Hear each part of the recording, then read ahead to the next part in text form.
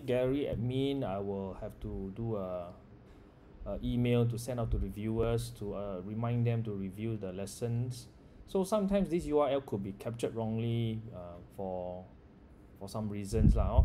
So the trick is you have to look at the date, and then you copy the title. Let's say you copy a part of the title, do a Command C or Control C, then you go to SLS. Okay, you will notice that if you scroll, the first time you visit it, you will see that it is somewhere here.